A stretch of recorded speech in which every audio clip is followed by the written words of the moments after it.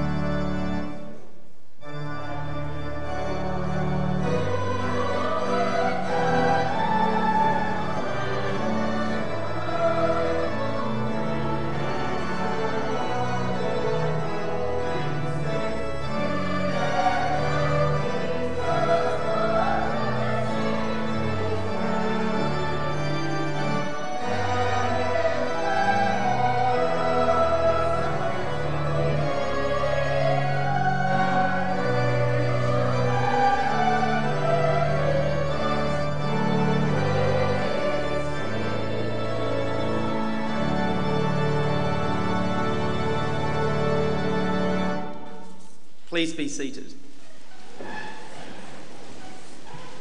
Welcome everybody, it's fantastic to have you here. As Dean Lawrence said, it's always very special. It's at the core of who we are as a school and a community to be gathered here in our spiritual home.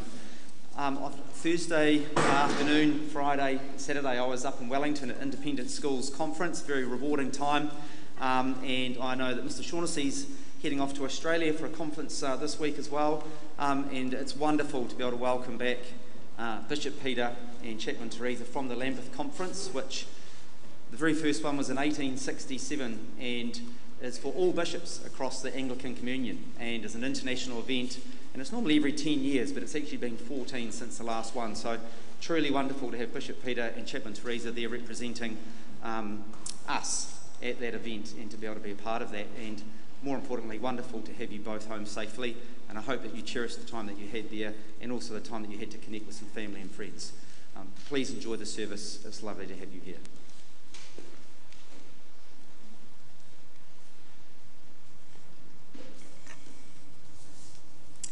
Kia tau, kia koutou, te atawhai me te rangi Mārie o te atua.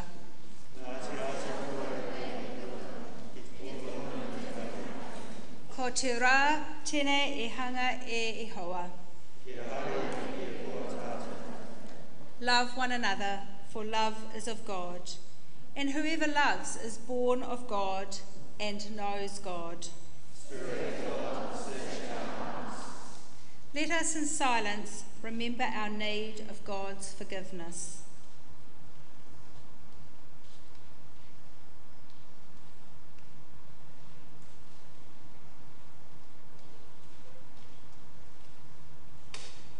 In God there is forgiveness. Loving and all-seeing God, forgive us where we have failed to support one another and to be the people we claim to be. Forgive us where we have failed to serve you, and where our thoughts and actions have been contrary to yours. We ask your pardon.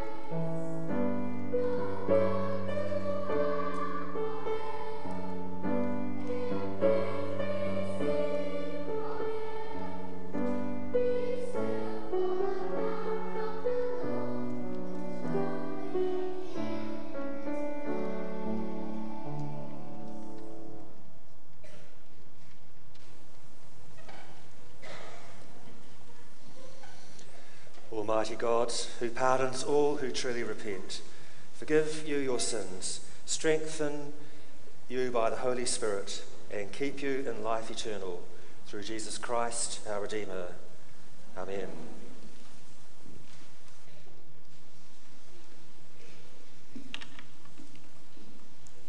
Let us pray. Holy God, grant us grace to receive you without resistance, fear or pride, that we might fully know that we are your people. May we truly love not only our friends, but also our enemies, following the commandment of love, through Jesus Christ, our liberator, who is alive and reigns with you in the unity of the Holy Spirit, one God, now and forever. Amen.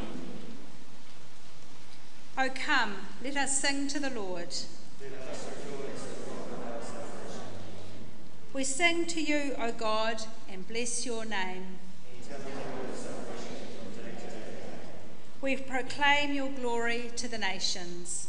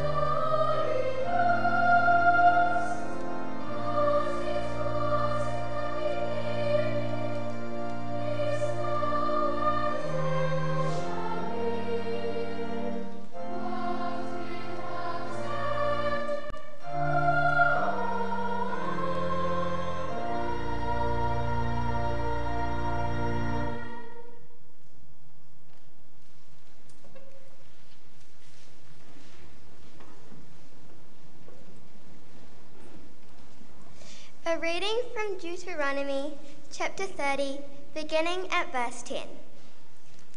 When you obey the Lord your God by observing his commandments and decrees that are written in this book of law, because you turn to the Lord your God with all your heart and with all your soul.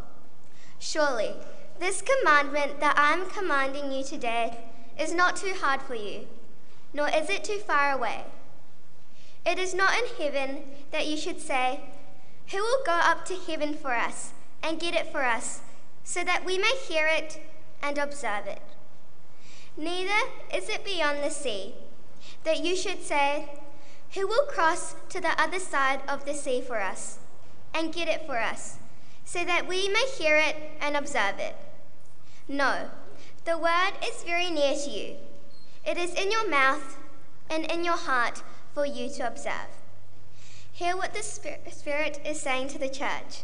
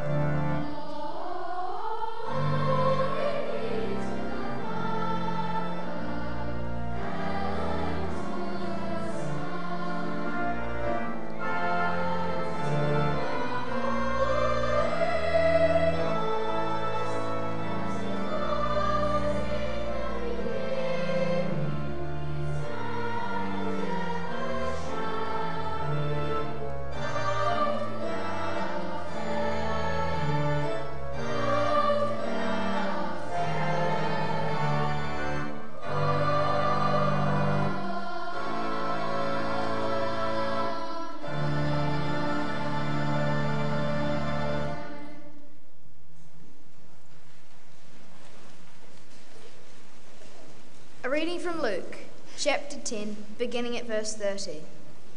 Jesus replied, "A man was going down from Jerusalem to Jericho and fell into the hands of robbers, who stripped him, beat him, and went away, leaving him half dead. Now by chance a priest was going down that road, and when he saw him, he passed by on the other side. So likewise a Levite, when he came to the place and saw him, passed by on the other side. But a Samaritan while travelling came near him, and when he saw him, he was moved with pity. He went to him and bandaged his wounds, having poured oil and wine on them. Then he put him on his own animal, brought him to an inn, and took care of him. The next day he took out 2 denarii, gave them to the innkeeper, and said, 'Take care of him, and when I come back, I will repay you whatever more you spend.' Which of these 3, do you think, was a neighbour to the man who fell into the hands of the robbers?" He said.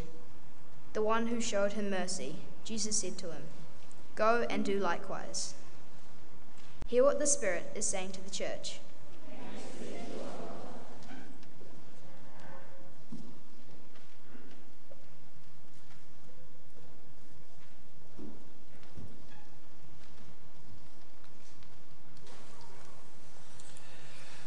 Welcome once again to the Transitional Cathedral this evening. Great music, wonderful singing. Lovely to have everyone here. I enjoy reading books, and I hope you do too. One book I'm a fan of is called Desmond and the Very Mean Word. It's this book here. So I'm going to read excerpts from it, because I think we could all learn quite a bit from it. The story begins when Desmond gets a new bike. He couldn't wait to show it to his friend, who was the vicar in the local parish. His name was Father Trevor. As he sped down the road, he admired the bike's shiny black frame. It was beautiful, a work of art. When he turned the corner, he saw a gang of boys, and they saw him. They stepped on the road and blocked his path. He didn't dare stop. What if they took his bike? So he gripped the handlebar and pedalled as hard as he could and raced as fast as he could toward the boys. The boys all scattered out of the way, but the tallest one shouted out a very mean word. The other boys laughed and shouted the mean word again and again. Desmond's heart pounded and his chest ached. He pedalled away as fast as he could. When he arrived at Father Trevor's place, his teeth were clenched and he threw down his bike, because that very mean word kept repeating over and over in his head. "What's wrong?" asked Father Trevor. "Nothing," said Desmond. "You can tell me anything," said Father Trevor. "Well, some boys shouted a very mean word at me," said Desmond. "I'm sorry that happened," Father Trevor said. "They hurt your feelings, didn't they?" Desmond nodded. "Can you forgive them?" Father Trevor asked. "No, never," said Desmond. "I will get them back." "That's the problem, Desmond. You will get them back, and they will get you back, and soon your whole world will be filled with nothing but getting back." So that night, Desmond lay in bed, struggling to sleep. He tried to read his comic book, but all he could see was the mean word written over and over again. The next day was the same. He couldn't leave the mean word behind. It followed him around like a shadow in the sun. And when he saw the boys again, he shouted the meanest word that he could think of at them. Once he'd done that, at first he felt very proud, but then he began to feel something else. The mean word had left a bitter taste in his mouth. Desmond went back to see his friend, Father Trevor. The problem when people say mean words to us is they make us feel ashamed of who we are and make us feel less lovable, said Father Trevor. But it's not true. Everything we do matters. When we hurt someone, it hurts us too. Well, that night, Father Trevor came to see Desmond's parents, and then he spoke again with Desmond. "Still thinking about the mean word?" he asked. Desmond nodded. "Our hearts are fragile and easily hurt. That's why we are given a way to heal them. It's like magic. It's called forgiveness. How can I forgive them? They haven't said sorry. I'm not ready to forgive them, said Desmond. That's fine, Desmond. Only you will know when you're ready. But let me tell you a secret. When you forgive someone, you free yourself from what they have said or done. That moment, the moment when Desmond forgave the other boy, came when they met by chance in an ice cream shop. The shop was full of yummy ice creams and lollies and chocolates and all sorts of things. And thinking of the ween word he had shouted at the boy, Desmond blurted out, "I'm sorry for what I did."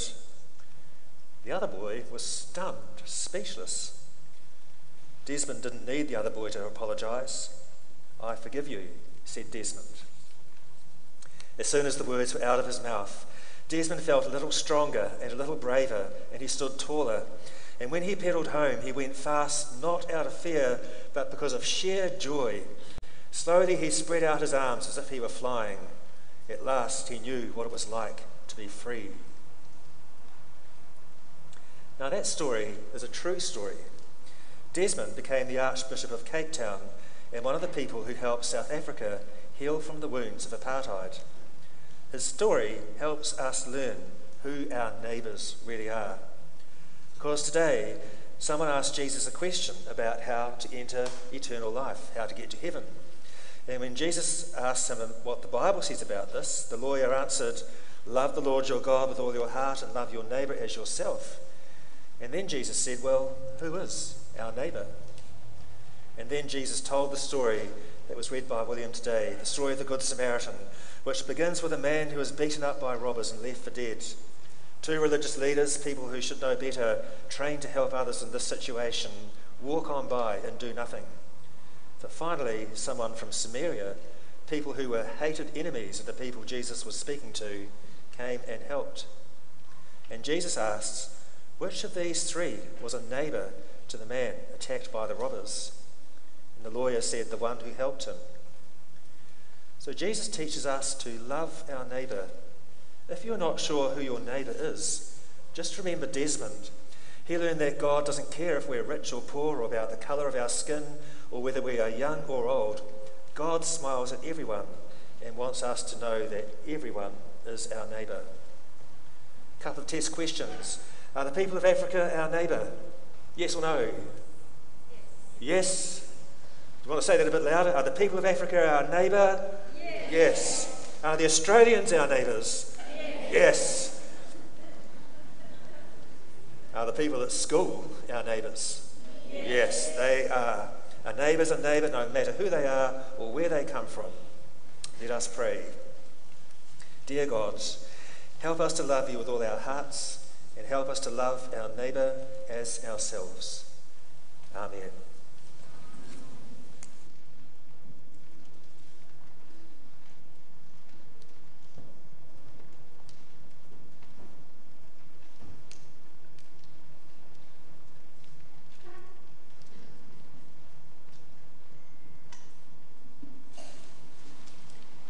Let's stand to affirm our faith by saying together the Apostles' Creed. I believe in God, the Father Almighty, creator of heaven and earth. I believe in Jesus Christ, God's only Son, our Lord, who was conceived by the Holy Spirit, born of the Virgin Mary, suffered under Pontius Pilate, was crucified, died, and was buried. He descended to the dead. On the third day he rose again. He ascended into heaven, is seated at the right hand of the Father, and will come again to judge the living and the dead. I believe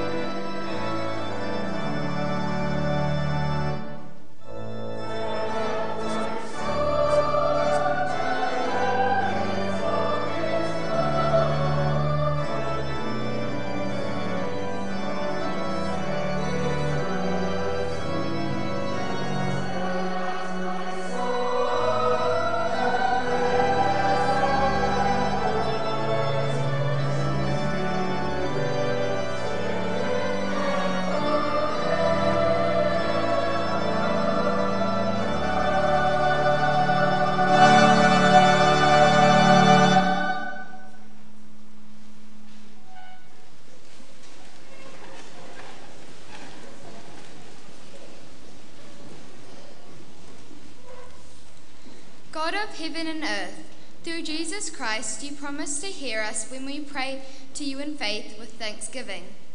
We pray for another, for our families and friends, through whom we learn to love and to be loved. Thank you for all who care for us. Give us grace to serve Christ by serving our neighbours and our community, loving others as he loved us. Ita ariki.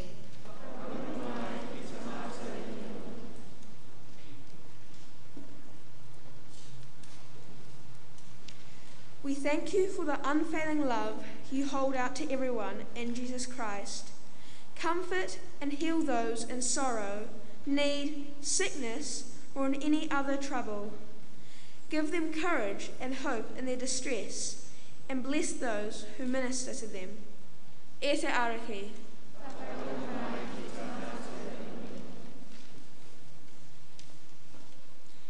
We remember with gratitude your many gifts to us in creation and the rich heritage of these islands. Help us and people everywhere to share with justice and peace the resources of the earth. Give wisdom to those in authority among us and to all leaders of the nations. E te ariki.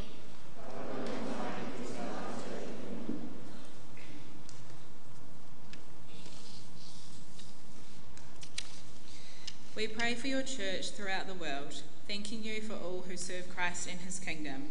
By your Spirit, strengthen your people for their work and witness in the world. Unite us in your truth and love, that we who confess your name may also reflect your glory. Ia te ariki.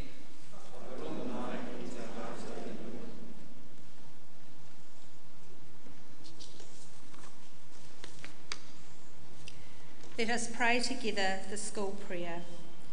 O Lord God, when you give to your servants any great task to do, grant us also to know that it is not the beginning, but the continuing of this task until it is thoroughly finished, which yields us the true glory, through him that for the finishing of your work laid down his life, your Son, Jesus Christ our Lord. Amen. Kua akono nei tātou I tō tātou uriki, ka inoi tātou. E tō mātou mātua I te rangi, kia tapu tō ingoa, kia tai mai tō rangatiratanga, kia mea tia tau I pai ai ki runga ki te whenua, kia reti anō ki tō te rangi. O mai kia mātou ai nei, he tāro ma mātou mō tēnei rā. Murua o mātou hara, me mātou hoki murunei I o te honga I hara ana kia mātou. Awa hoki mātou I kawea kia whakawaia, I ngāri whakarangi a mātou I te kino.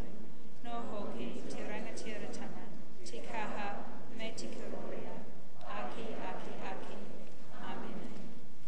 Please stand for the blessing.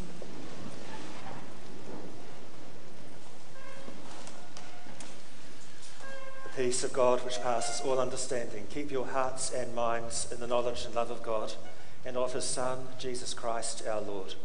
The blessing of God Almighty, the Father, the Son, and the Holy Spirit be upon you this night and remain with you forever. Amen.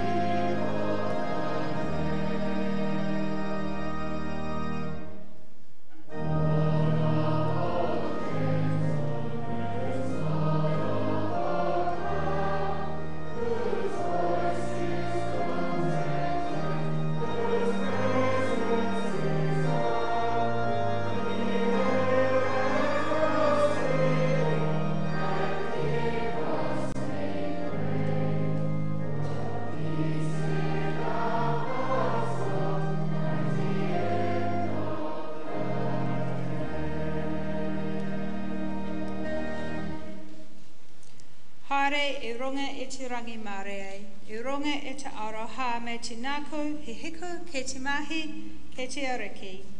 Āmene, ka haere mātou I runga I te ingoa o te karate.